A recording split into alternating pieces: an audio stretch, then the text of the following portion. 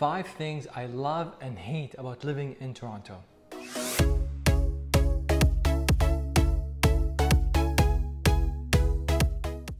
Hi there. Hi there, I'm Nawar Naji, a real estate broker with Chestnut Park Real Estate in the city of Toronto.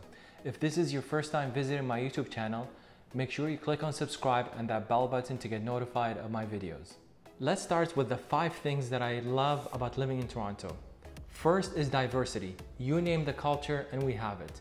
Little India, Greek town, Koreatown, Chinatown, Little Italy.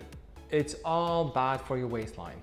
Second is sports. We pretty much have all the professional sports in this city. We have the world champions, Toronto Raptors. We have the Toronto Argos, which is the Canadian Football League. We have the Toronto Blue Jays. We have the heartbreaking Toronto Maple Leafs. We have lacrosse. NFL, if you're listening, can you please put a team in the city of Toronto? Third is culture.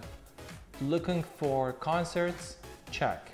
Looking for different types of cuisines? Check. Looking for entertainment? Check. Looking for street festivals? Check. There's a lot of stuff to do in the city of Toronto. Fourth is the city of neighborhoods. We have so many different neighborhoods with their own unique character and feel, such as Leslieville, the beaches or the beach.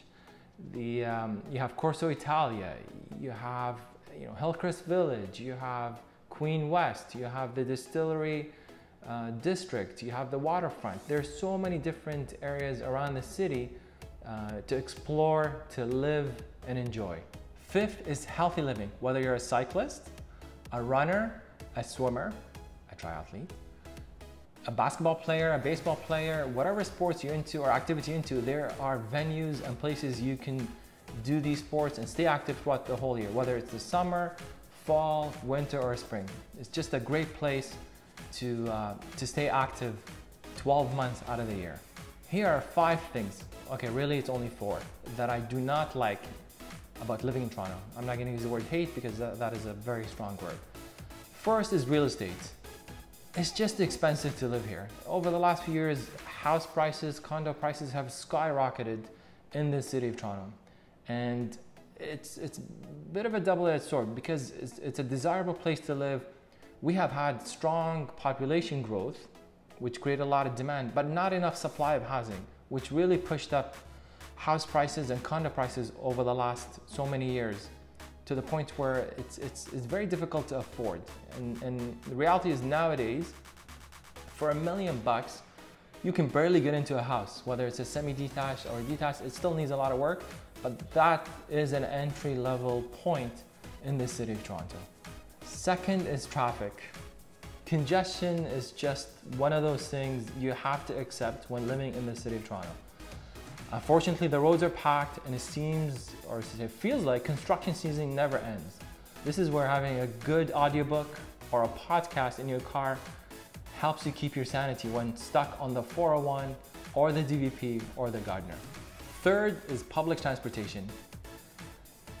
We just don't have the world-class public transportation system. It's nothing like Europe, and we're really behind. Toronto's putting a lot of money, not just Toronto, but Toronto, the province, as well as the federal government, putting a lot of money into transit, building the Eglinton LRT, the Finch LRT, but we're really behind.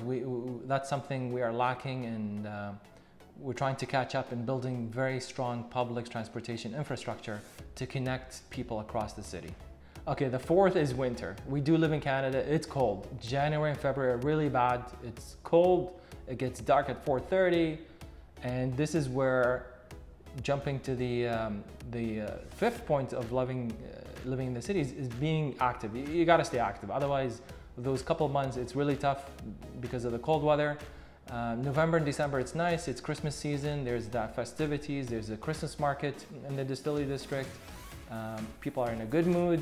And then January and February come in, and it's a wake-up call for everyone, where there's not much to do outside, and it's good to again, stay active and be busy. But we do live in Canada, and to look at it from a positive perspective, Toronto is cold, but is not as cold as Montreal or Ottawa. So again, it's a good place to live.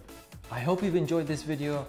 If you're thinking of moving to Toronto or considering Toronto as a place to live, feel free to reach out. I'd be more than happy to help you and share my experience as a City of Toronto resident. I do live, work, and play in the City of Toronto, and to help you with your real estate needs in the future.